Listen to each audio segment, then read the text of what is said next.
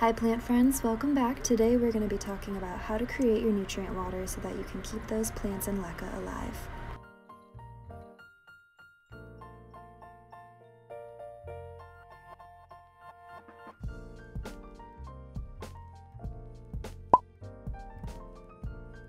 It's mostly known for use during a plant's growth and bloom cycle.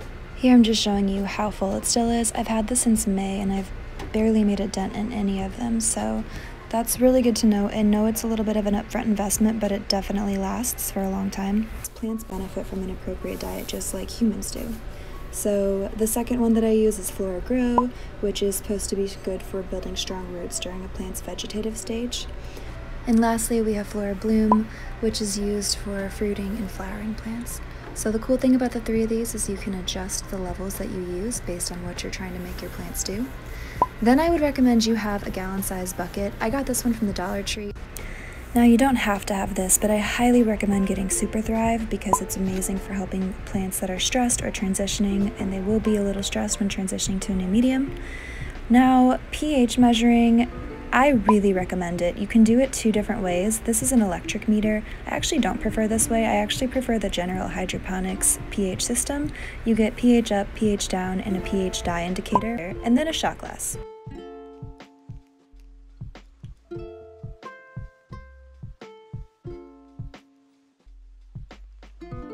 Once you have all your materials assembled, you're going to want to just fill up a clean receptacle, clean gallon-sized receptacle with filtered room temperature water, which is what I'm doing here. You definitely want to make sure it's room temperature so you don't shock the plants. I start with Flora Micro. This is the foundation of the system, and the back will give you all the details of what's inside of it, and it'll also break down the levels of how much to add. So you're always going to be creating a dilution. A little bit goes a super long way with the General Hydroponics 3 series, and when you're starting out, all three of them are the same. It's a 1/4 teaspoon to a gallon dilution. So when we do hydroponics on other videos on this channel, we'll go more into adjusting the levels based on what you want your plants to do, but for now we're just going to go with a 1/4 teaspoon per gallon dilution, which is what I will start any plant out when I'm transferring it from any other medium to LECA.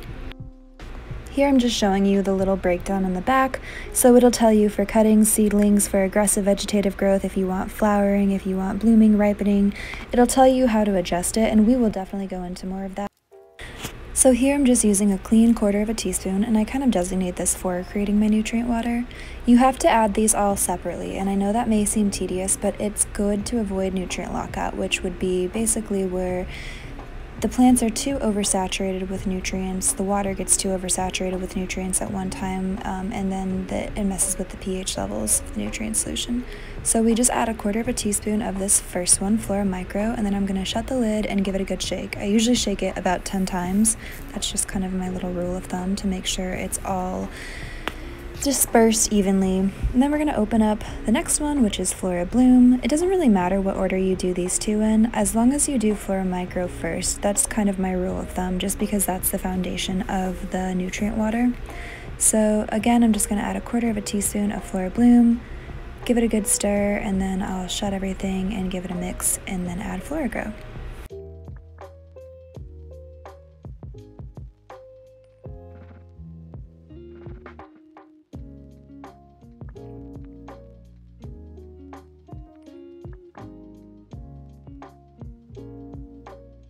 Now, again, this next part isn't entirely necessary, but I really would recommend adding Super Thrive to your solution. It's so great for helping plants that are transitioning or distressed. I use it regularly for rehab plant projects, and anytime that I'm moving something from water propagation or soil into LECA, I always add it. So I do a 1/4 teaspoon again with this.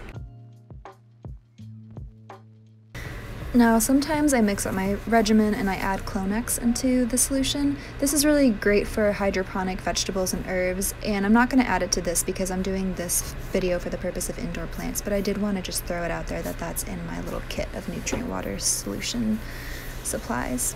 So we're just going to mix it all up, and then we are going to have nutrient water. And now we are going to move on to pH testing, which is a very important step. I'm going to walk you through the way I do it with my preferred method, though you can certainly use a pH meter as well. I like to use the General Hydroponics pH up, pH down, and pH dye indicator system, but here I'm just showing you that you can also use a meter. I don't really like the meter. I guess I'm more old school. So this is where the shot glass comes in handy. It's not actually for tequila. So I'm just gonna fill a little bit up with this nutrient water and then take the indicator dye and add a few drops. And then once I've done that, I'll just kind of stir the shot glass or tap it to get the indication of the color. So here I am adding it. And once the drops mix, you can see that it starts to turn this kind of orangish color, which is a little bit off what we're wanting. So plants need a pH of between 5.5 and 6.5 in order to thrive. And it's a little difficult to see on camera. I was trying to show you with the lighting, but it is actually pretty orange, which is indicative of a pH that's closer to 5. And we really want it more to be 5.5 or 6, something like that. So we're gonna add a little bit of pH up. And this is actually a great experiment because I really wanted to show how much a little goes a long way. So here I'm just going to add a few drops into the shot glass, and you can see just a couple of drops how immediately that color changed from this dark orange to this dark blue. So I only show you this kind of as a little side experiment to indicate that you have to be careful when you're using pH up and down, and pH down is corrosive, so you definitely don't want to use too much of it. These are chemicals at the end of the day, and you don't want to flood your plants and your nutrient water with too much. Too much of a good thing can always be a bad thing. So I'm adding a little less than a quarter of a teaspoon of this pH up, just trying to increase the pH of it. And then we're going to give it a stir here and test it again.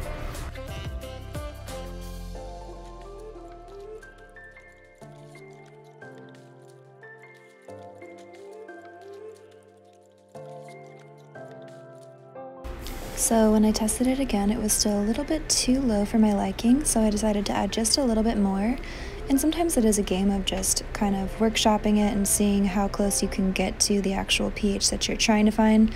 Anything between 5.5 and 6.5 is acceptable, but I try to get it as close to 6 as I can. So I sped this up for the interest of time, but here I am adding some more of the indicator dye, and here I feel happy with where it ended up. It ended up being at about 6, which is perfect for me. So we are gonna go with that. Usually what I do then is I pour this water, this nutrient water I prepared, into a container that makes it easier for me to water my plants. And I wanted to explain that pH is really important because at a pH of lower than 5, the nutrients will be leached out. And a pH lower than 7 is considered acidic. It's okay for the plants to be mildly acidic, but a pH greater than 7 is considered basic, and you really want the pH to be at 5.5 to 6.5 because it will influence the availability of the essential nutrients. So you're setting your plants up for success if you do this step. And that is how you make your own nutrient water for semi-hydroponics using LECA. So in future videos, we're going to go over all types of things about how nutrient water is best used, but for now, just keep your reservoir a third of the way full with the nutrient water, and check out these videos that I also have uploaded on how to cut up your plants for propagation, as well as how to pot your plant in LECA. I also wanted to share that my website, lorelei.com, is now active and updated for the holiday season, so if you feel so inclined, I would love for you to check it out. All kinds of things are on the website. I have my propagation boxes, which I have originally started selling on Facebook, but now they're on the site, as well as my YouTube videos are linked through there. My blog posts are on there. I created a few blogs about LECA and water propagation, and I plan to start posting videos and blogs at least every Friday, but hopefully more often. So if you would like to join the mailing list, that would be wonderful. I would love to have you on the website. And if you found this video helpful in any way, please give it a like, subscribe, leave comments below about what you're looking forward to learning about, questions you may have, or your own experiences. And until next time, much love, everybody.